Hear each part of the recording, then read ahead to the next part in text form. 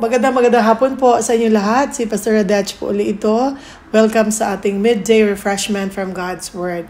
And today is September 17. Ito po yung unang araw na diretso na po tayo sa ating YouTube channel. Hindi ko na po ito ipapasa sa ating WhatsApp groups. So every single day from now on po ay diretso na po tayo sa YouTube para hindi na po mapuno yung inyong mga telepono dahil i-click nyo lang po yung link and then you'll go straight to our YouTube channel. So, today po ay pag-uusapan natin ang mga sekreto ni David kung paano niyang natalo si Goliath. Pero bago po yun ay tulad po ng lagi nating ginagawa, hilingin natin ang tulong ng Holy Spirit. Let's pray.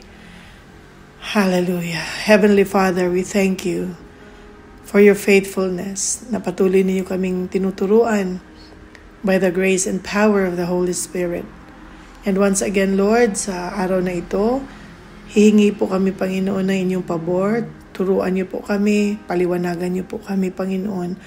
And we pray na mabuksan ang aming mga kaisipan upang ang inyong salita ay maging napakadaling makapasok sa aming puso't isip. Lord, we thank you even right now at ibabalik na namin sa inyo ang lahat ng kapurihan dahil alam namin ang Holy Spirit po ang magtuturo at sasama sa amin. Salamat po, Ama, sa pangalan ni Jesus. Amen. Praise God. So we will talk about David's secrets in defeating Goliath. Or papaano niya na natalo si Goliath? Papaano niya ito napatumba? And eventually, napugutan po niya ito ng ulo. What were the reasons for his boldness against Goliath? And where did he get his courage? What made him so brave and so confident na kahit po siya ay napakabata and he wasn't even conscripted yet sa army of Israel, hindi pa po siya pinasama sa hukbong sandatahan ng Israel, siya po'y meron ng ganung uri ng katapangan. What was his secret or what were his secrets? Si Goliath po ay nagre-represent ng pinakamalaking enemy ng Israel. Nire-represent po niya ang Philistine at ang Philistine po during those years, during those times, ito po ang masasabi nating one of the most difficult to defeat na kalaban ng Israel. And sa ancient warfare po, ay meron pong tinatawag na single combat na, which means that, two warring or two fighting forces could send its best man onto a field and these two men would fight it off, person to person, face to face. But then, in this story, we would right away see na dehado po, disadvantaged masyado si David. Kilalanin po muna natin, si David po ay bunsong anak ni Jesse. 8 po silang magkakapatid na lalaki. And being the bunso, siya po ang nagbabantay ng mga sheep. And he had 3 brothers who were fighting for the army of Israel na nandoon nga po sa labanan. At siya po ay isang araw, inutusan ng daddy niya na magdala ng food para sa kanyang brothers. Pero yung naratnan po niya doon sa labanan, sa battlefield, inabutan niya na mayroong isang lalaki. Yung pong tinatawag na pinakamahusay, the champion of Philistine, pinakamahusay na mandirigma ng Philistine, na ang pangalan ay Goliath. And this man was more than 9 feet tall, at siya po'y talagang outfitted na panggera, talagang nakasuot siyang panggera. He looked so terrifying, he sounded so terrifying, and people were just so scared. People were just so, parang nawawalan sila ng ganang lumaban. They were just, flat out, they just wanted to run away from Goliath. Now, let's take a look at 1 Samuel 17. Having given you a little bit of a background, diretso po tayo sa 1 Samuel 17. from verse 8. And this is the time na nagsasalita po si Goliath. Sabi niya, "Why have you come out to line up for battle? Am I not a Philistine, and you, the servants of Saul? Choose a man for yourselves, and let him come down to me." Sabi niya, nilalang po niya, minamaliit niya na, kayo ay mga servants lang ni Saul. Ako ay Filisteo. He took pride in his being a Philistine because he thought na talagang powerful sila, mga matatapang sila, and he was looking at King Saul as a wimp, a very weak king, and he mocked the nation of Israel. Sabi niya, choose a man for yourselves. Let him come down to me. So naghahanap po siya ng face-to-face na single combat. Gusto niyang maghagit, gusto niyang magyaya ng labanan. Yung pinakamainam ninyong mandirigma, iharap niyo sa akin. Sabi niya sa verse 9, "If he is able to fight with me and kill me, then we will be your servants. But if I prevail against him and kill him, then you shall be our servants and serve us." Verse 10, "And the Philistine said, I defy the armies of Israel this day. Give me a man that we may fight together." Inulit na naman niya, "Give me a man," sabi niya. Sa verse 8, sinabi na niya, mamili kayo ng taong ipapalaban sa akin. Sa verse 10, inulit na naman niya, "Give me a man that we may fight together." Verse 11, "When Saul and all Israel heard these words of the Philistine," yung words nga po ni Goliath, "they were dismayed." Nanlumo po sila. They felt so weak. They were just so discouraged. And they were greatly afraid, sabi ng verse 11, 1 Samuel 17. They were greatly afraid. They were just so terrorized. This guy who was 9 feet tall was looking for someone to fight with, face-to-face, single combat, and they couldn't give him anybody because everybody was so scared, so terrified. Verse 16, And the Philistine drew near and presented himself 40 days, morning and evening. So this went on po, mga friends. This went on for 40 days. Walang tigil. He kept on mocking, taunting, insulting the nation of Israel. At this point po, dumarating na po si David. Para po siyang Grab delivery. Food panda po siya nung panahon na ito. Food panda, delivery boy. So, andun po siya sa battlefield, dala yung food for his brothers. Then as he was talking with his brothers, there was this champion, verse 23, 1 Samuel 17, there was this guy, the Philistine of Gath, Goliath by name, pangalan niya Goliath, coming up from the armies of the Philistines.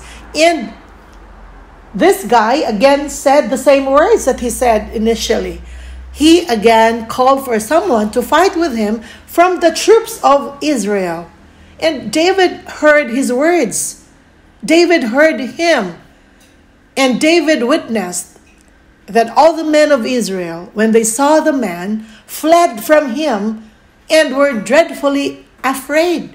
They ran away. They were just so scared. They had to flee from the presence of this giant of a man called Goliath.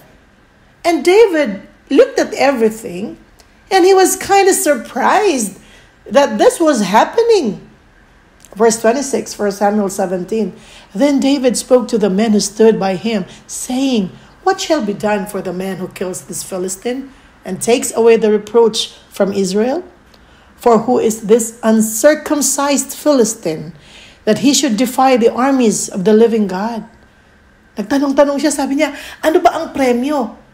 Siguro po nagulat siya na wala pong lumalaban, wala pong nag-raise ng hand na, King Saul, send me before the presence of Goliath. Send me to fight.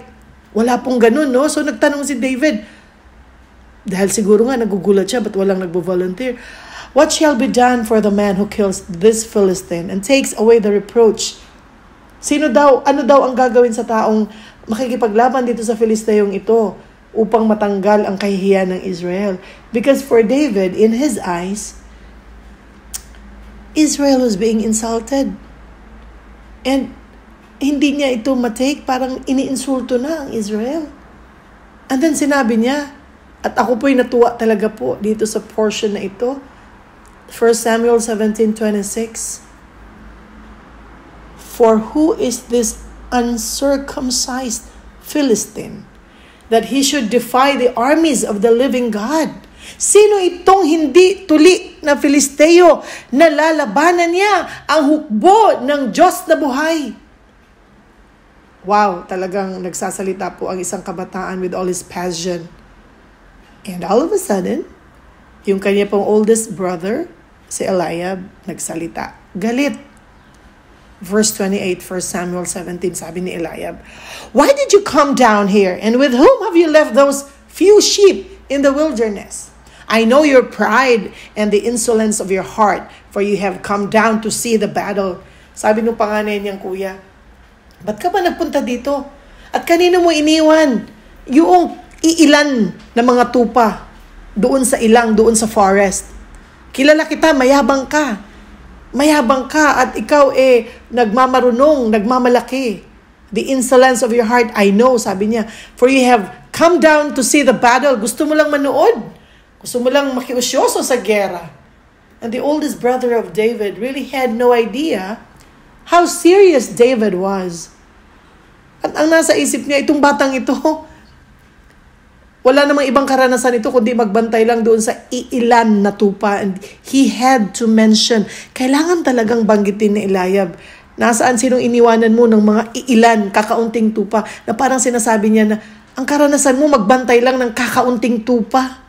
Yun lang ang kakayahan mo. Mayabang kang bata ka. Ni hindi pa nga marami yung binabantayan mo. Buti sana kung marami kang binabantayan na tupa, masasabi pa na marami kang karanasan sa buhay. Pero iilan lang yun. At kanino mo ba iniwan yun?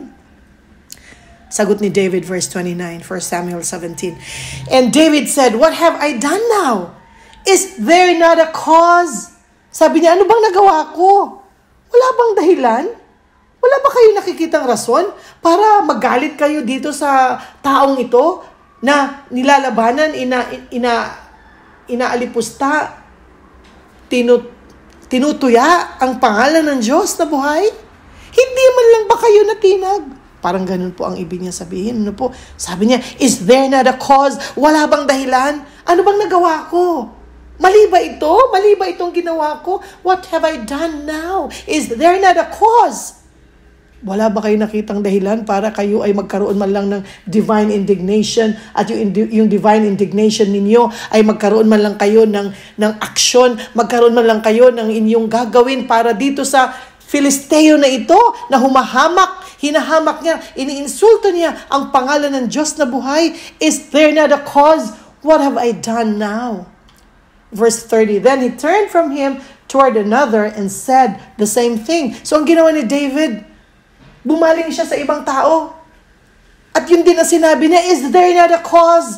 Wala ba kayo nakitang dahilan o rason para tayo po ay magkaroon man lang ng idea na labanan itong taong ito na inaalipusta niya, iniinsulto niya ang pangalan ng Diyos. And these people answered him as the first ones did. Kung ano yung mga sinabi ng mga nauna niyang kinausap, ganun din ang sinabi. And of course po, ito pong commotion po na ito, nakarating po kay Haring Saul. Narinig niya. Ngayon mga kapatid din na Eliab na naghatid lamang po ng food sa kanyang mga kuya, ay ganito ang sinasabi. So, si Saul siguro po nasa point of desperation because wala naman po siyang ibang taong nakita na mag-volunteer to fight Goliath. Pinatawag niya. He called for David. He called for him so he would know the real intentions of David. And then sa verse 33 po ng 1 Samuel chapter 17, Saul said to David, you are not able to go against this Philistine to fight with him, for you are a youth, and he a man of war from his youth. Ikaw ay kabataan pa lang. Lalabanan mo itong taong ito na mandirigma na mula pa sa kanyang kabataan. So, kinontrast po ni Saul, ikaw ay kabataan, pero itong taong ito, mandirigma na mula pa sa kanyang kabataan. It was as if Saul was telling David, bata ka pa. Samantalang itong lalabanan mo, mula pa nung siya'y bata pa, mandirigma na, anong laban mo sa kanya? But for me, it was nicer than what David's brother Eliab said, because at least Saul was a bit reasonable. Na naisip niya na, well, sa mata ng tao, ikaw ay bata pa lang, and itong mamang ito, itong si Goliath, ay tumanda na sa pagiging mandirigma. Papunta ka pa lang, si Goliath, pabalik na. And David's bold reply really warmed my heart.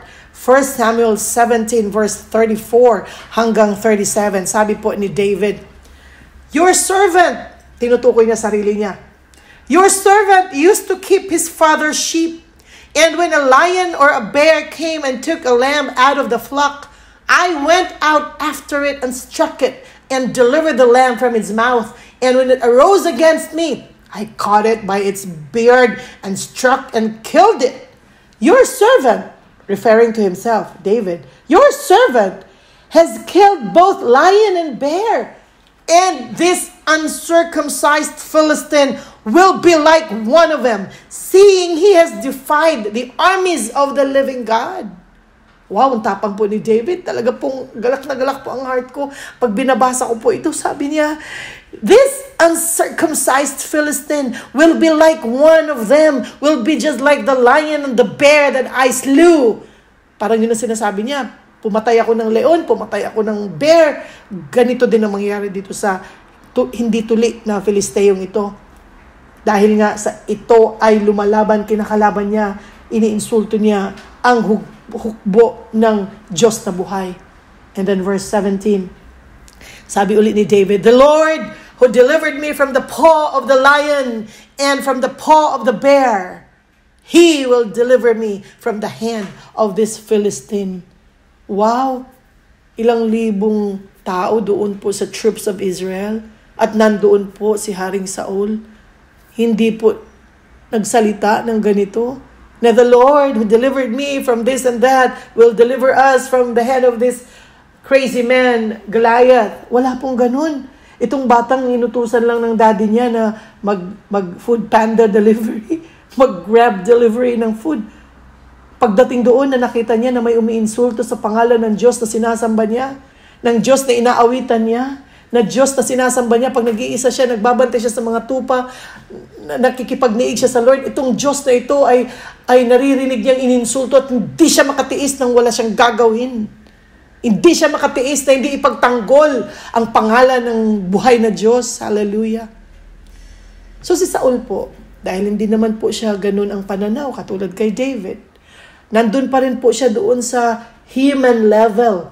Tulad nung sinabi niya kanina na, anak, bata ka pa eh.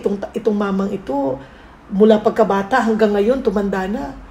Mandirigma na, baka kung mapaano ka. Sa verse 38, umandar ulit po yung pagiging human being lamang ni King Saul. At sabi po niya sa verse 38, sabi po ng verse 38, dinamitan niya si David with his coat of armor, yung kanya pong baluti ng panlaban, yung pong panggera na kasuotan, at saka yung bronze helmet inilagay sa ulo ni David, at yung kanya pong coat of mail, yun pong lahat, basta yung lahat po ng get up na panggera, inilagay niya kay David. Pero si David po, because he was moving in the spiritual realm, he saw God beyond human understanding. He was envisioning God in a way that only his spiritual eyes could appreciate. Sabi ni David, I cannot walk with these. Sabi niya sa verse 39. Sinubukan niya, naglakad siya, sinubukan niya, tinest niya naman din. Pero sabi niya, I cannot walk with these, for I have not tested them. Hindi ko pa sila nasubukan. I have not tested them. Hindi ko pa siya naranasan. Hindi ko pa siya na subukan. Praise the Lord. Kung ano po yung nasubukan ni David, Yun po ang kaniyang mas pinagkakatiwalaan. Praise the Lord. So ito pong pangyayaring ito ay nauwi doon sa si David ay walang sinuot na panggera at ang kaniyang tanging tools or panlaban, ammunition, yung kanya pong arms ay isang sling po at 5 bato. Yun lang po ang kanya pong dinala sa harapan ni Goliath. At nung siya po'y kaharap na po ni Goliath, verse 23, 1 Samuel 17, sabi po dito, so Goliath said to David, "Am I a dog that you come to me with sticks?" And the Philistine, talking about Goliath, and Goliath cursed David by his gods. And the Philistine, Goliath, said to David, "Come to me, and I will give your flesh to the birds of the air and the beasts of the field." Halika rito, sabi niya, maglaban tayo at ibibigay ko ang iyong katawan, ang iyong laman sa mga ibon at sa mga hayop, mga beasts of the field. Pero alam niyo po ba, umatras po ba si David? Hindi.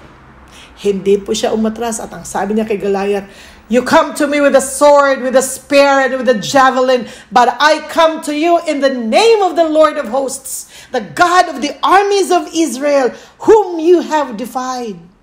This day the Lord will deliver you into my hand, and I will strike you and take your head from you. And this day I will give the carcasses of the camp of the Philistines to the birds of the air and the wild beasts of the earth, that all the earth may know that there is a God in Israel. Then all the assembly, this assembly, shall know that the Lord does not save with sword and spear, for the battle is the Lord's, and He will give you into our hands." In short po, mga friends, David prevailed over the Philistine with a sling and a stone. He killed him, but because there was no sword in his hand, he ran and stood over the Philistine and took the sword of the Philistine, took the sword of Goliath, and drew it out of its sheath and killed him and cut off his head. Kasi yun ang sinabi ni David eh. Doon sa pasimula pa lang ng kanila pong enkwentro, sinabi niya, pupugutan kita ng ulo. At ginawa po niya ang kanya pong pangako. Pupugutan niya ng ulo ang kalaban niya. Alam niyo po, maraming storya na po naririnig natin tungkol kay David and Goliath. Minsan po, lalo na po sa Christian circles, kapag meron kang nahaharap na problemang napakalaki, minsan ginagamit po yung term or yung description na Goliath to describe something very huge, something very big. Kung meron kang challenges or trials sa buhay na para bang imposible, minsan ginagamitan natin ng description. Goliath. Yan ang Goliath mo. Nagiging adjective na po yung noun na Goliath. Parang isang bagay na napakahirap talunin. Pero si David po, yun na nga, natalo po niya si Goliath. At ano po ba ang mga sekreto ni David? Number 1, David knew Israel's relationship with God. He knew, he was aware, he was confident.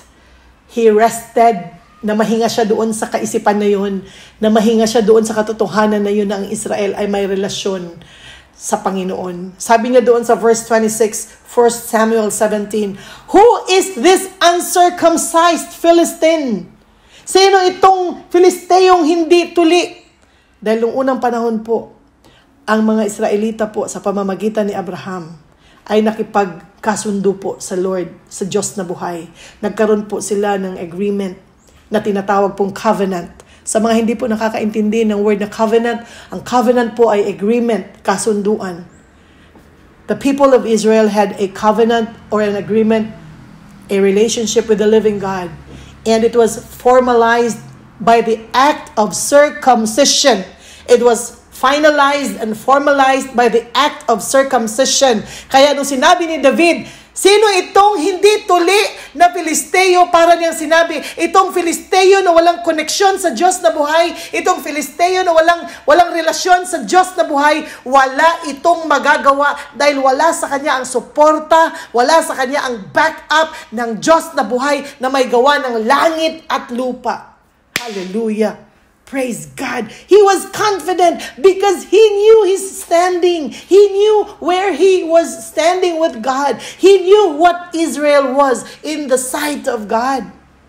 Dahil doon po sa Genesis 17, 9 hanggang 11, ang Diyos po ay nakipag-ugnay kay Abraham at sinabi po ng Diyos kay Abraham doon sa Genesis 17, 9 to 11, "As for you, you shall keep my covenant. You shall keep my agreement with you, you and your descendants after you, throughout their generations. This is my covenant which you shall keep between me and you and your descendants after you. Every male child among you shall be circumcised, and you shall be circumcised in the flesh of your foreskins, and it shall be a sign of the covenant between me and you." At ang covenant po na iniwanan ng Diyos kay Abraham, lalo na po sa mga karugtong na henerasyon mula kay Abraham, sinabihan po niya si Abraham, I will make you a great nation. Doon po sa Genesis, as early as Genesis chapter 12, sinabi na po ng Diyos na buhay kay Abraham, I will make you a great nation, I will bless you, I will make your name great, and you shall be a blessing to nations. I will bless those who bless you, I will curse those who curse you. And in you all families of the earth shall be blessed. David knew the relationship of Israel with this God. And this relationship was finalized or formalized by the circumcision of every male child, every male Israelite. So when he said, sino itong hindi circumcised na Philistine? Ang ibig niya sabihin, wala kang relasyon sa Diyos, wala kang connection sa Diyos, hindi ka poprotektahan ng Diyos. That was number one. He knew he had a relationship with God. He knew his standing with God. Number two, David bore in mind, he knew how God blessed him previously. He knew how to count his blessings. Marunong siyang magbilang ang kanyang mga pagpapala. Doon po sa 1 Samuel 17:37, sabi niya kay Saul, "The Lord who delivered me from the paw of the lion and from the paw of the bear," mula daw sa mga kamay ng leon at ng oso, ng bear, "He will deliver me from the hand of this Philistine." Nasubukan na po niya ang Diyos at alam niyang tapat ang Diyos. Alam po niya na hindi nagbabago ang Diyos kahapon, ngayon at magpakailanman. Sabi ng Malakay chapter 3 verse 6, "I am the Lord, I change not. Therefore, you are not consumed. You are not defeated, O sons of Jacob, because I am the Lord, I do not change." Alam ni David na ang Diyos na kanyang sinasamba at pinapanampalatayanan ay kaya siyang iligtas once again. Kung paano siya iniligtas noon, ililigtas siyang muli ngayon. Kaya nga nung pinasuot siya ni Saul ng baluti ng sa labanan, yung pong coat of armor, yung pong panggera, sinabi niya, "I would not wear this because I have not tested this." Verse 39, 1 Samuel 17. Hindi ko to isusuot kasi hindi ko pa ito nasubukan. Hallelujah.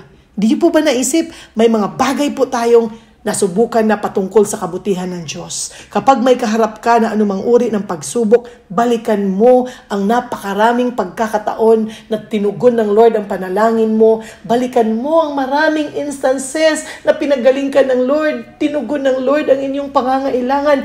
Balikan mo ang mga areas of your life na nakakakitaan mo ng katapatan ng Diyos, at yun ang baunin mo sa current situation mo kung saan may kaharap ka na namang bagong problema. At katulad ni David, kapag hindi mo pa nasubukan, wag mong gamitin, wag mong asahan. Sabi niya doon kay Saul, nung pinasuot siya noong armor, na yung pong damit nga po ng panggera. Hindi ko po alam kung anong Tagalog niyan eh. Yung damit na panggera, hindi niya gustong gamitin because I have not tested. Hindi ko pa ito nasubukan. Hindi ko pa ito na-prove. Pero ang Diyos na buhay, na-prove ko na, He who delivered me from the paw of the lion and from the paw of the bear, He will deliver me from the hand of this Philistine. And number 3 po, kaya po siya nanalo kay David because motive was to glorify God. Verse 46. Sabi niya kay Goliath, sa araw na ito, ibibigay ka ng Diyos sa akin. I will strike you and take your head from you. And sa araw na ito, I will give the carcasses of the camp of the Philistines, ang mga katawang patay ng iyong mga kasamahang Pilisteo, ang mga katawan ninyo ay ipapakain ko sa mga ibon at sa mga wild beasts. That all the earth, verse 46, 1 Samuel 17, that all the earth may know that there is a God in Israel. Then all this assembly shall know that the Lord does not save with sword and spear, for the battle is the Lord's. Praise God. So ano po ang mga secrets po para matalo natin ating mga Goliath? Marami pong mga problema, marami pa. Bring it on! Dahil mayroon pong secrets na mapupulot natin sa buhay ni Goliath na pwede natin gamitin ngayon upang tayo rin po ay mananagumpay. Number 1, ulitin ko lang po, number 1, tayo po ay may relasyon sa Lord, di po ba? Kung tayo po ay may relasyon sa Panginoon, babakapan po tayo ng Panginoon. Paano ba tayo magkakaroon ng relasyon sa Panginoon? Sabi ng John 1:12, tanggapin natin ang Panginoong Hesus sa ating buhay. Bibigyan niya tayo ng karapatan na maging anak ng Diyos. Number 2, tandaan natin, alalahanin natin ang mga nakaraang pagpapala at patuloy nating asahan na siya ay nananatiling tapat. Hindi siya nagbabago kahapon, ngayon at magpakailanman. Hebrews 13:8, Jesus Christ is the same yesterday, today, and forever. At number 3, kung ang ating motibo sa ating pamumuhay ay ibigay ang kaluwalhatian sa Panginoon, sigurado po ang katagumpayan. Katulad ni David, ang kanyang layunin, tanggalin ang kahihiyan ng Israel, to remove the reproach of Israel, at ipaalam sa buong mundo that there is God in Israel. Kung ang layunin mo ay ipaalam sa mga nakakakilala sa iyo, sa mga nakapaligid sa iyo, na nasa iyo ang Diyos na buhay, na may gawa ng langit at lupa, hindi kanya iiwanan, hindi kanya pababayaan. Praise God. Let us pray. Lord, salamat sa paalala na meron kaming pupwedeng gawin upang mananagumpay kami sa buhay. Lord, aasa kami sa aming relasyon sa iyo dahil alam namin hindi mo pababayaan ang mga taong umaasa sa iyo. Pangalawa, Panginoon, Lord, tatandaan namin lagi ang inyong katapatan mula pa noon hanggang ngayon. Na alam ko, Panginoon, alam namin, Panginoon, kung ano kayo nagpala sa amin noon, ganun pa rin kayo ngayon magpapala sa amin hanggang ngayon. And Lord, tatandaan din namin, Panginoon, ang bawat bagay na aming gagawin ay dapat naming ipagkaloob para sa iyong kaluwalhatian. At Lord God, kapag ang bagay na ito, lahat ng aming pangarap, lahat ng aming panalangin ay for your glory, tiyak, Panginoon, ibibigay mo sa amin ang katagumpayan. Salamat po, Ama, dahil alam namin, Lord, you are always on our side. Salamat po, Panginoon. I-bless niyo po ang lahat na may karamdaman. Pagalingin niyo po lahat po na may hinihingi na financial breakthrough. Lord, I pray in Jesus' name na patuloy, Panginoon, na kayo, Panginoon, ang tumulong sa kanila magbigay ng wisdom, papaano nila ayusin, Lord God, ang kanila pong mga situations. And Father, sino man po ang nangangailangan ng bagong trabaho, or nangangailangan ng promotion, or nangangailangan ng bagong hanap buhay, Lord, lalo na ang mga nasa Pilipinas na nakikinig nito, pagpalain niyo po sila, Panginoon. Siksik, liglig, umaapaw, ibalik niyo sa kanila ang kanilang mga ibinibigay, ang kanila pong mga pag-share sa kanilang mga kamag-anakan, sa mga kapitbahay. Tuwing meron silang natatanggap na ayuda, hindi nila sinasarili. Lord, pagpalain mo sila at hayaan mo na maranasan nila, Panginoon, na ikaw ay Diyos na hindi natutulog, Diyos na hindi nagde-day off, Diyos na alam ninyo kung ano ang nararapat para sa bawat pamilya. Salamat po, Ama. Indeed, you are good. We give you back all the praise, all the glory, all the thanksgiving in the name of Jesus. Amen. Praise God. God bless you po. Ito po si Pastora Detchie. I will keep you in my thoughts. I'll keep you in my prayers. I will keep you in my heart. Ulitin ko po, from today po, September 17, diretso na po tayo sa ating YouTube channel. I won't be disseminating or forwarding any WhatsApp file ng atin pong midday refreshment. God bless you po.